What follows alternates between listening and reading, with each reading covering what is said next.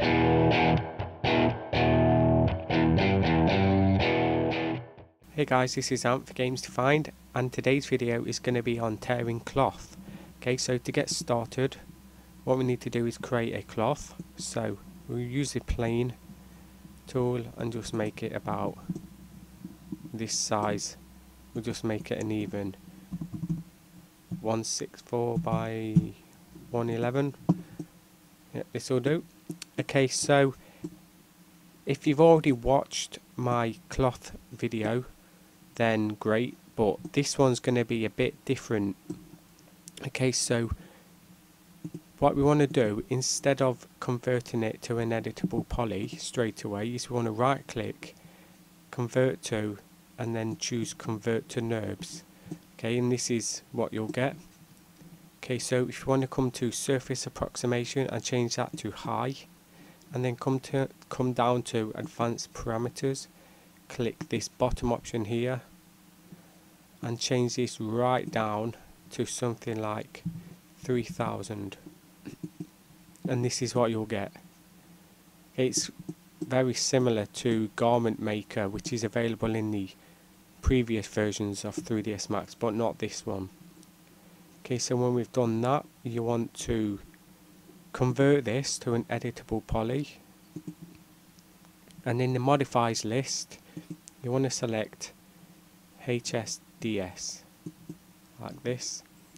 Okay, but before we do that, we want to use our box tool and create an object that will tear through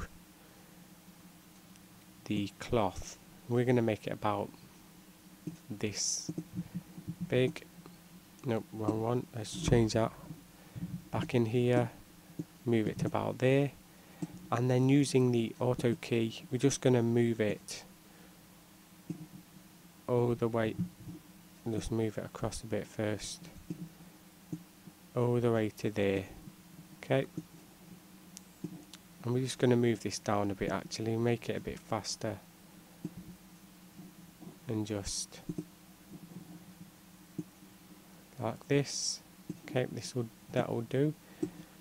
Right, now if you want to just select the cloth again, and now come into polygon selection, into this side view here, I want to select some polygons around the box like this, and then we want to subdivide. Okay, and what that does, it just adds more polygons to it and just makes it a lot more detailed. Okay, so when we've done that, what you want to do is, come back into this, convert it to an editable poly, and then you want to add a cloth modifier, and then you want to select, you want to click group, and to stop this from moving down, the whole cloth from moving down, you want to select the top row. Okay, the top row of vertices, click make group, call it top row or whatever you want to call it, and then choose preserve. Okay, and that just stops this whole cloth from moving. Now what you want to do is select the other polygon vertices in here. Okay, you want to come to selection, and we'll just change it to this and just make a random shape. Okay, like that. Just add a few random add a few random tears in here like that. Okay, and that'll do. Now if you want to just click make tear, and we'll call it tear like that. Okay, now it's time to add the object, the collision object, but firstly we want to select plane, click cloth, and choose something just like cotton. That's the most common one.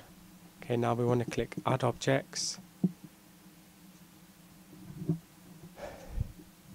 and then we want to click box, click add, and then come down to collision object, and do not forget to click the box cuts cloth.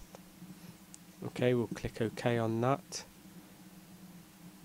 Right, and now we want to just click simulate,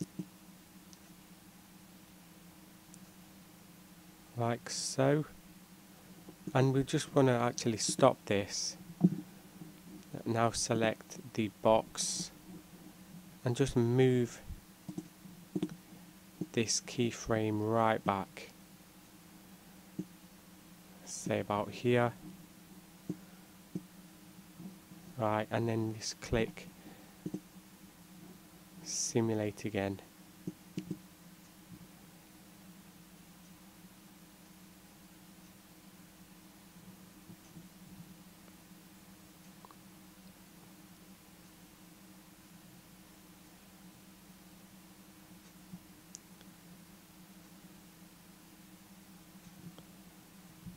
Okay, and just stop that. We're going to move this all the way back again. Just move this up further, a lot further, to about there, and then we want to change gravity down a lot to about 400. Actually, let's try 350 first. Okay, and then just click simulate again.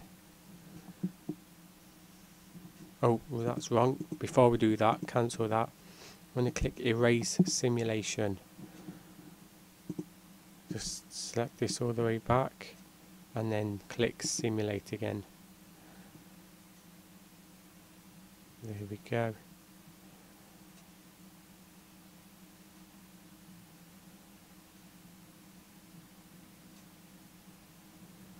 As you can see, it's tearing the cloth very aggressively.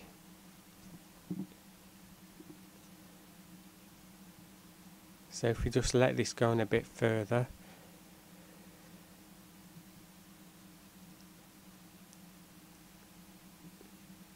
right, and stop that there.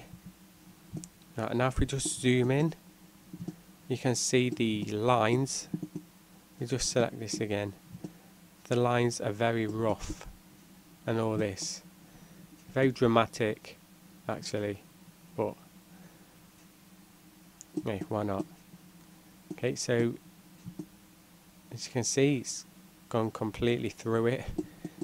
Right, we'll just come back through this and then we'll just go through it slowly.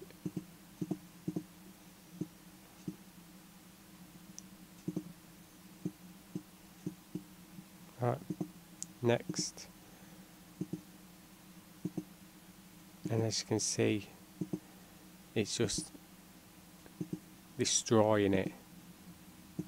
There we go. Okay, so obviously the better your computer, the smoother your animation will be.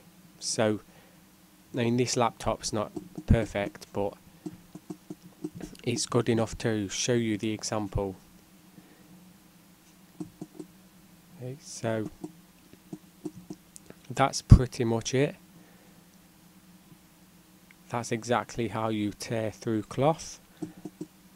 That's it for this video. I hope you enjoyed. If you've got any questions, please leave a comment, leave a like if you enjoyed the video, and subscribe for more 3ds Max tutorials. Thanks for watching.